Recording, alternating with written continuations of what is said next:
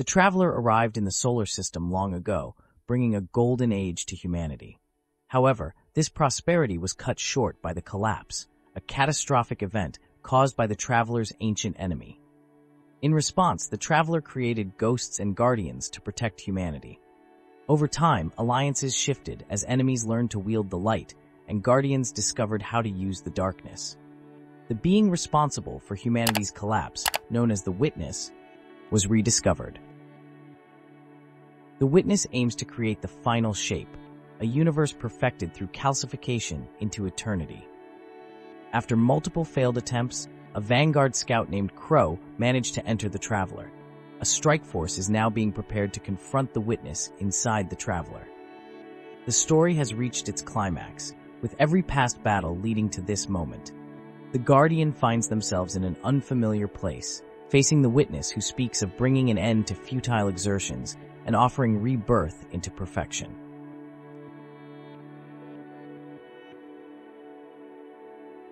Operation Ahamkara is initiated as the Traveler struggles to hold off the Witness.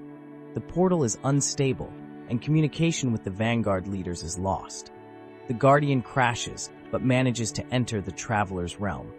This space is described as containing multitudes beyond comprehension, existing between the threshold and the Traveler's pale heart. The Witness's power stretches through the portal, and Mara attempts to buy time.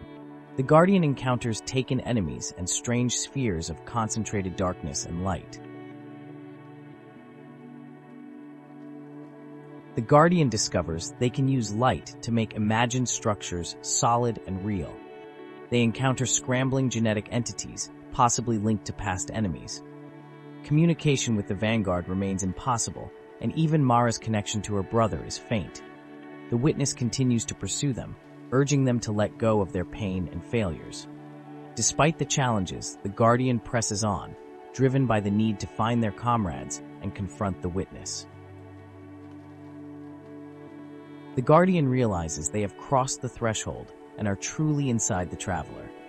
The environment is unexpectedly beautiful, filled with light in every aspect. They discover a wellspring of light and dark, which they can channel for power. The Guardian manages to fuse light and dark into harmony, becoming stronger than ever before. They follow a transponder signal, encountering intense visions and feeling the Traveler's pain. In a surprising turn of events, the Guardian encounters Cade 6, who was believed to be dead. Cade explains his experience of death and rebirth within the Traveler. He describes feeling at peace until something pulled him out, waking up alone without his ghost or the ability to use light. Cade provides information about the Witness and the concept of the final shape, which threatens to end everything. Despite the dire circumstances, Cade expresses joy at seeing old friends again.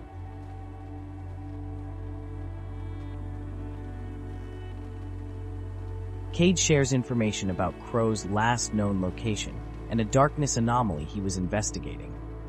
The Guardian's ghost confirms Cade's authenticity, but notes some unexplainable readings.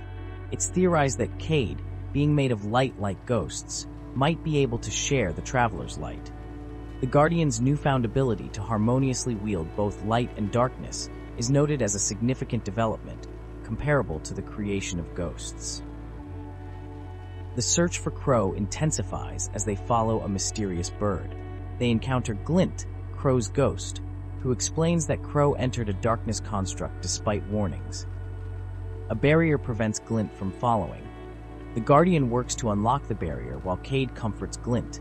The bird leading them is suspected to be the Traveler itself, guiding them.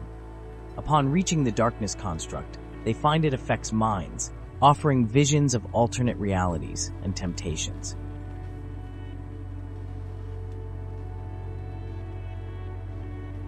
The Witness uses darkness to exploit Crow's memories and light to give them form, presenting tempting visions of power and dominion. However, Crow resists, choosing pain and believing it to be his purpose. The Guardian and Glint finally reunite with Crow, who had been listening to whispers from statues.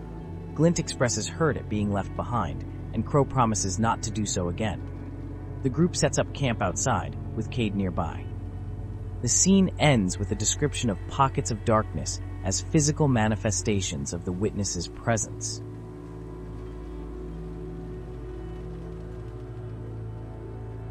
The traveler is under attack by the witness, causing distress among guardians and their ghosts. The witness's corruption is spreading within the traveler, creating a malignant environment. However, the traveler's light still offers some protection. A nearby location resembling the Io cradle has been spotted, which could be of interest to a warlock. Communication with allies outside is difficult due to signal interference.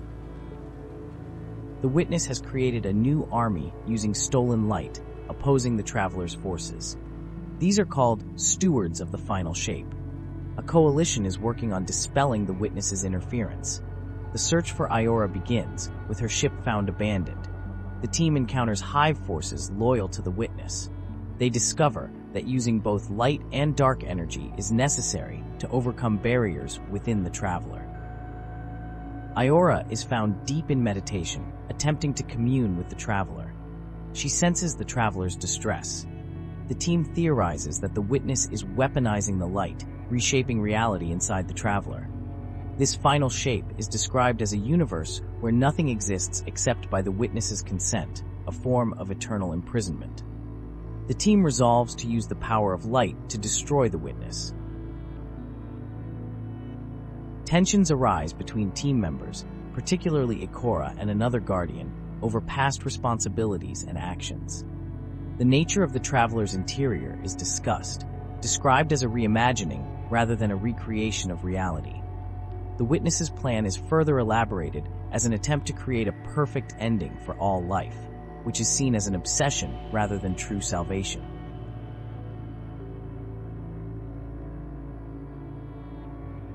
A guardian experiences a miraculous resurrection within the traveler, leading to philosophical discussions about the nature of light and death. The team encounters pyramid technology and witness forces. They receive a signal from Zavala, making him a priority. The witness's ability to reshape the traveler's interior is contrasted with the traveler's life-giving terraforming.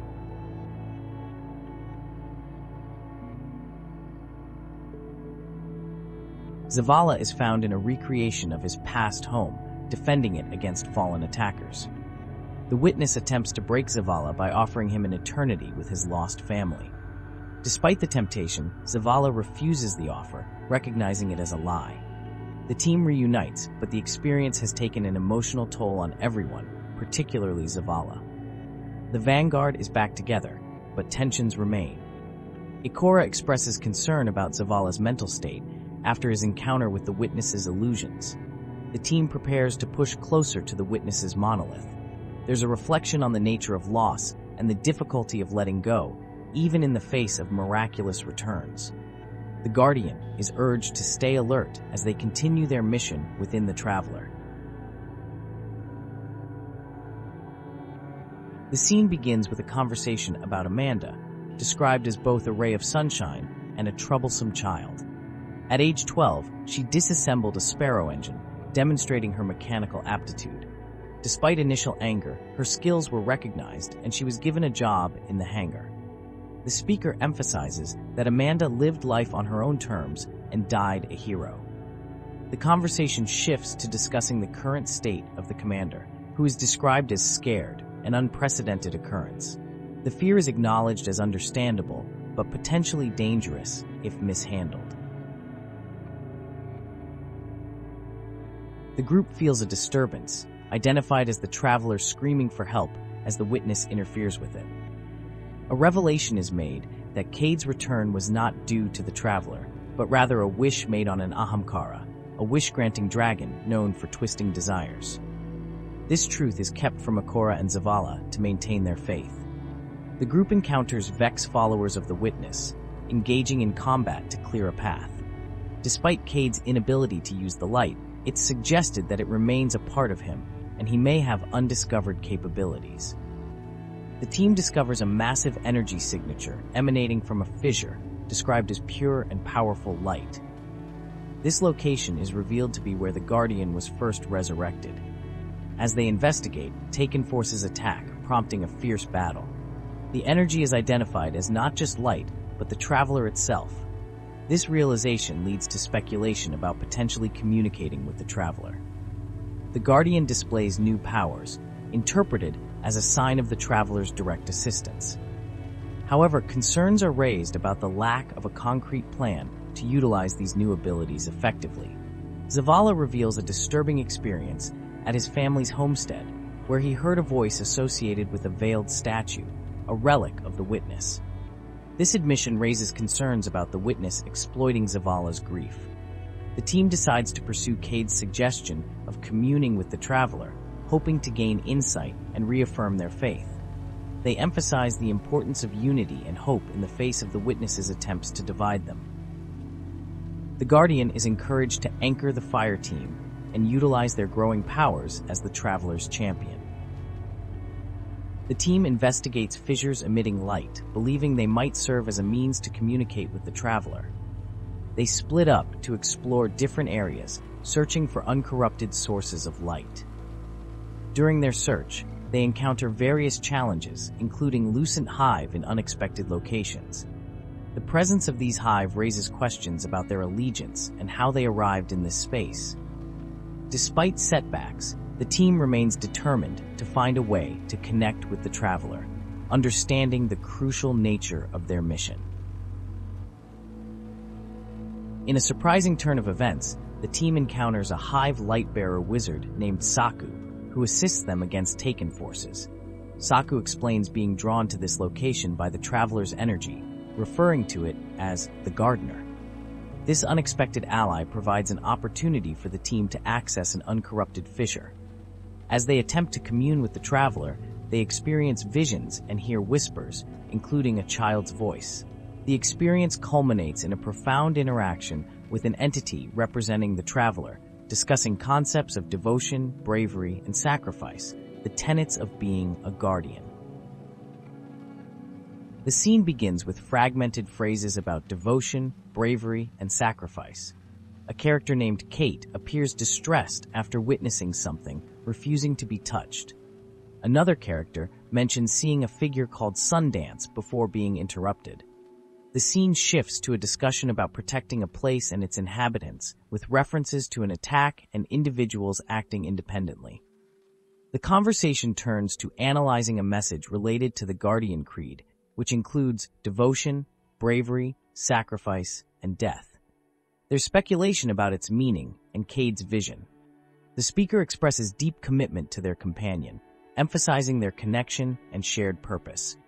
They reflect on past struggles, including the loss of a character named Hakim, and reaffirm their dedication to each other and their mission. The scene changes to a mission briefing. Commander Zavala instructs the Guardian to take out a Tormentor guarding a path to reach the witness. They encounter Lucent Hive and a wizard creating an obstruction. After defeating the wizard, the path clears. There's a brief discussion about using Ahamkara and taking risks. Tensions arise between Zavala and Akora regarding the chosen route and decision-making.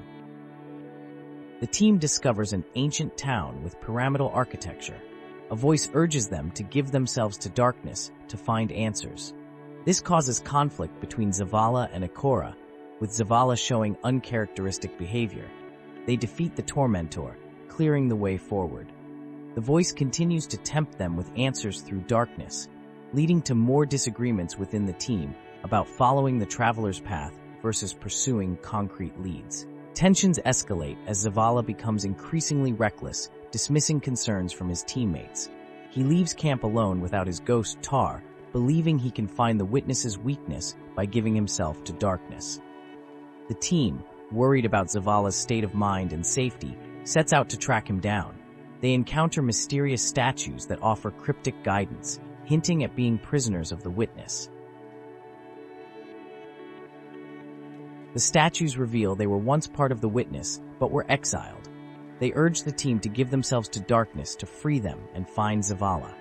The search continues with increasing urgency. Tar, Zavala's ghost, expresses deep emotional distress at being unable to locate or connect with Zavala. The team splits up to cover more ground in their search. The search leads to a dramatic confrontation. Zavala is found in a dire situation, seemingly influenced by the darkness. The witness's voice speaks through him, revealing its history and motivations. It describes seeking order in the universe and rejecting the traveler's ambivalence. The witness admits to calling out doubts and fears to achieve a singular purpose in darkness. The confrontation reaches its climax. Zavala, now without his light or ghost, faces a profound crisis. His friends try to reach out to him, reminding him of his identity and importance. Zavala acknowledges the sacrifice of Tar, his ghost, recognizing the heavy cost of his actions. The situation leaves the team grappling with the consequences of their choices and the nature of their purpose as guardians. The struggle against the witness continues as the protagonist grapples with sacrifices made and the weight of responsibility. A memory holds the key to salvation, with the potential to unmake what was made. The mission now focuses on linking up with defector specters to access the witness's manifested memories. This endeavor requires guidance and support from allies. Reflections on the role of ghosts reveal the profound impact they have on guardians. The loss of a ghost named Gund Dan is mourned, while another ghost named Tar is remembered for his dedication and insight. Despite the mortality of key figures like Zavala, their sacrifices must not be in vain. The mission to unmake the witness by accessing its memories in the Pale Heart begins, bolstered by faith in the traveler. The team prepares to navigate to a ritual site where the witness was created, guided by Zavala's knowledge. Despite lacking his light, Zavala remains committed to the mission. The journey faces immediate resistance, emphasizing the need for focus and determination. The witness, aware of internal dissent, attempts to block their progress. As the team confronts various obstacles, including taken blockades and Hive attacks, the witness taunts them, questioning their motives and offering twisted enlightenment. The riddle, what was made can be unmade, becomes a focal point, prompting consideration of using the traveler's light to destroy the witness. The protagonist's ability to wield both darkness and light is seen as a crucial advantage. The witness continues its psychological assault, attempting to sway the guardian by offering freedom from the light's influence. It challenges their motivations, comparing their actions to the violent pursuits of the Hive. The temptation of power and escape from an eternal chase is dangled before the guardian, echoing previous offers made to others. Mara arrives to warn of danger, revealing she has deviated from her assigned role with the Coalition fleet. The witness intensifies its efforts to corrupt the guardian, offering godhood and power beyond the traveler's gifts. This desperation is seen as a sign of the witness's fear of the guardian's potential. The team reaches the place where the witness was created, described as a quiet, tomb-like environment. As they approach the center, they face attacks from multiple fronts. The traveler, though not fully free, attempts to aid them in their struggle against the darkness. A crucial discovery is made. What was made in darkness can be unmade in darkness. The team realizes that destroying the statues, which are part of the witness, will destroy the witness itself. The light is revealed to have the power to free and separate the many from the one, offering a path to unmake the witness. The Guardian makes progress in weakening the witness, but the battle takes its toll. As the witness regroups, the team urges the Guardian to retreat. The fight continues, with the witness taunting the Guardian's choices and perceived weakness. Despite setbacks, hope remains. Mara returns with news of rallied allies, including Kayadal's empire and Mithrax's House of Light. A Guardian named Saint 14 brings new strategies. The next phase of the plan involves subduing the witness, weakening its hold on the traveler, and ultimately storming its monolith to shatter its control and end its threat once and for all.